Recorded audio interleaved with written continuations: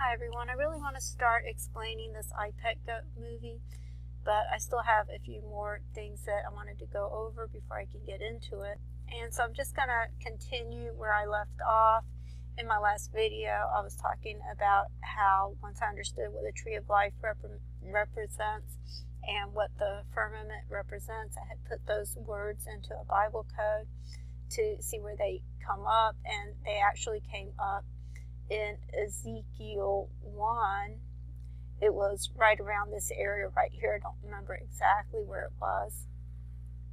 Okay, and as I was reading the context of Ezekiel's vision, what I realized is that what he was seeing, although it may have been literal, I believe it was also a representation of DNA. And so I did some research to see if anyone else had that theory as well, and I actually came up with a really good video. I'll put that link in the description box.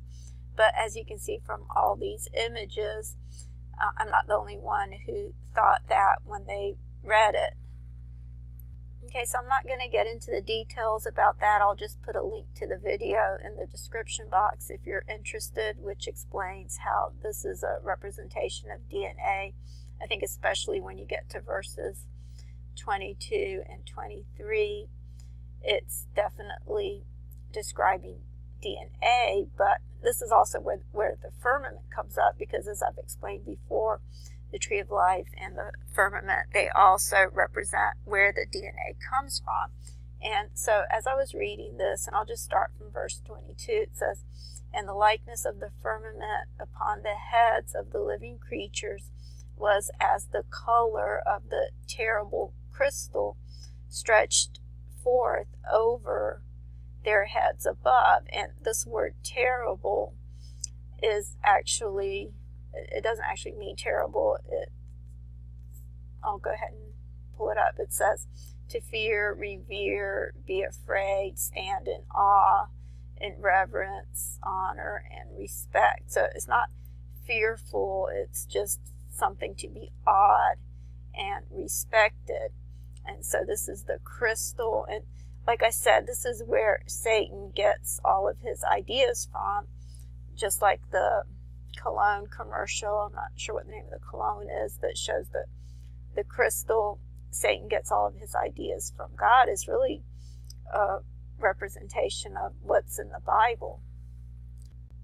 Okay, then it goes on to say, "And under the firmament were their wings straight, the one toward the other. Everyone had two which covered on this side. Everyone had two which covered on that side, their bodies. And when they went, I heard the noise of the wings like the noise of great waters, as the voice of the Almighty, the voice of speech, as the noise of a host. When they stood, they let down their wings. And there was a voice from the firmament that was over their heads.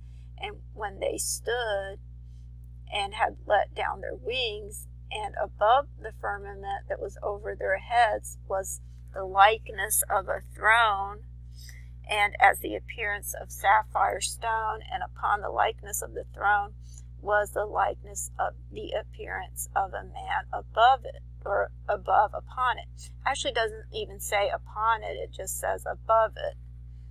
Okay, you can see that there's no word in the Hebrew for upon it, it just says above it. And it's the same way in the Greek. Okay, then it goes on in verse 27 to say, "And I saw as the color of amber, as the appearance of fire round about within it, from the appearance of his loins even upward, and from the appearance of his loins even downward. I saw as it were the appearance of fire, and it had brightness round about." And so what I realized from this verse is that the focal point here is the loin area, because the color of amber and the fire that was glowing, it was coming from the appearance of his loins upward, and from the appearance of his loins downward I saw as it were the appearance of fire, and it had brightness round about. Okay, and I'm just going to go ahead and go to the next verse, and then I'll show you some images. But then it goes on to say, As the appearance of the bow that is in the cloud in the day of rain, so was the appearance of the brightness round about. This was the appearance of the likeness of the glory of the Lord. And when I saw it, I fell upon my face, and I heard a voice of one that spake. Okay, so this is the appearance of the glory of the Lord. I'll try to enlarge this image so you can see what it would look like. You had,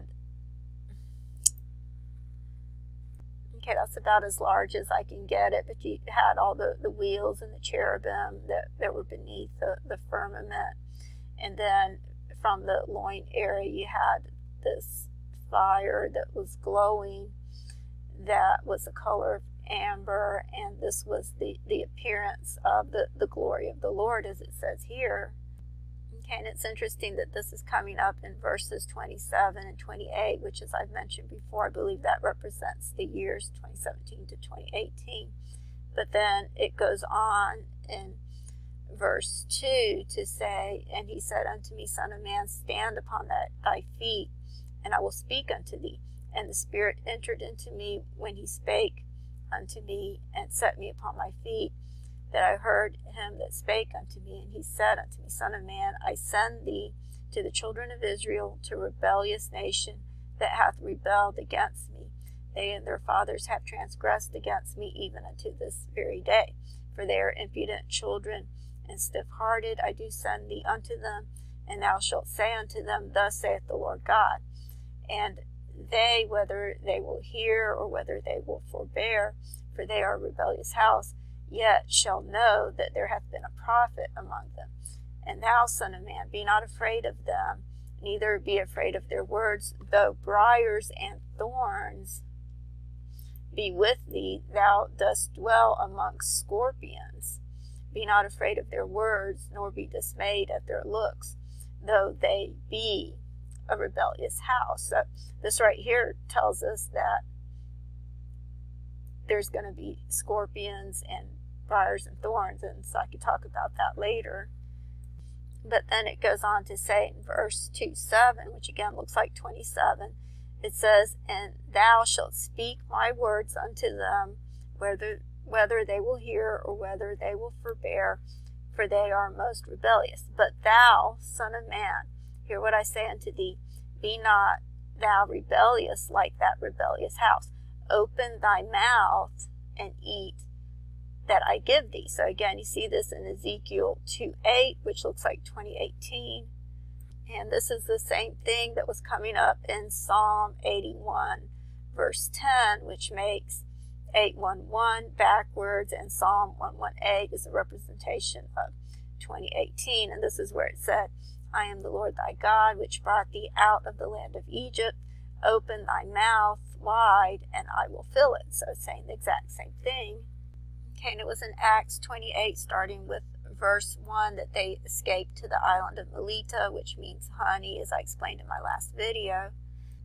But if you go to Revelation 10:7, where it says that the mystery of God should be finished, I've talked about before. If you go to the very next verse after that, this is where it says in verse 8, And the voice which I heard from heaven spake unto me again, and said, Go and take the little book which is open in the hand of the angel which standeth upon the sea and upon the earth.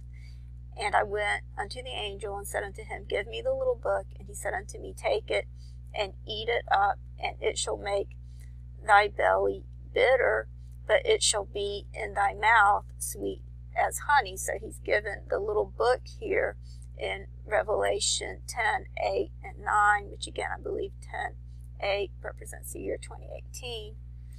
And then he's given the book over here in Ezekiel 2:8 and 2:9, which again I believe this also represents the years 2018.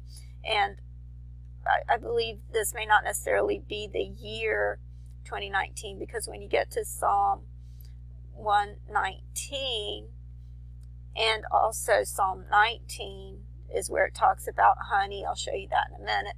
But especially in Psalm 119, that goes through the entire Hebrew alphabet from the aleph to the top. So I believe this is a representation of eternity, Jesus is the first and the last, and this is where it begins to go through the entire alphabet. But over here, he's given the book in verse 9, and I want to talk a little bit more about the book in a minute. But also want to show you another place where it talks about honey as well, and this was coming up in the April wheat field Pentecost table that I did. This one reads, April Pentecost wheat field ripe, Lord reap soon. And as I've mentioned before, this is the table that comes up where it's talking about the fuller's field, and this was coming up in Isaiah 6:13 through Isaiah 7:8, and I'll just show you that.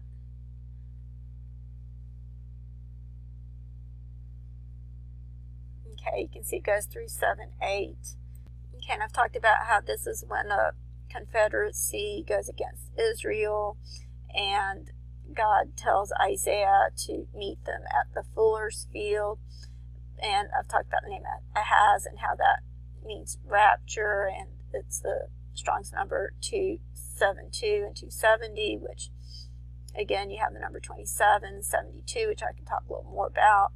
But this is also where God told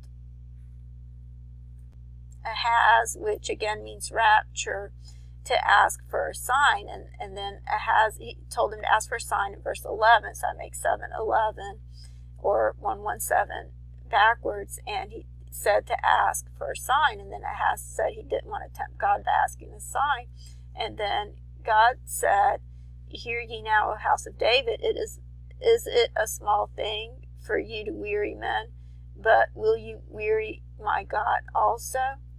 Therefore the Lord himself shall give you a sign. Behold, a virgin shall conceive and bear a son, and shall call his name Emmanuel. So this is what has been understood to be the Revelation 12 sign. And as you can see, it makes the numbers 777 because 7 plus 7 is 14. And of course, that occurred in the year 2017.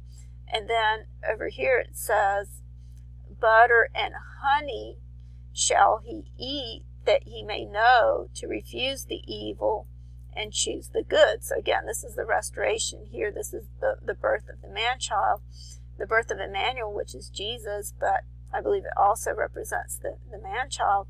And he's saying that when he eats the honey, the butter and honey, and this word butter means curdled milk, so it's basically milk and honey.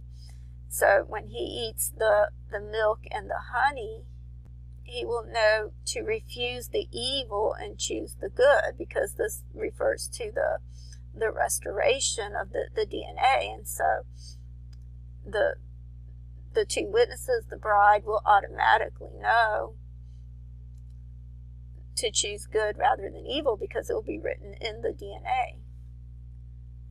Okay, so now I want to talk about the little book. It's actually says the roll of a book, which is a Megillah, and I'll show you an image of that. But I also want to show you the word in the Greek. It's this word right here, which is, okay, this is a form of the word head. It's Strong's number 2777, which I've talked about before. It's actually 2776 is the Strong's number for the word head.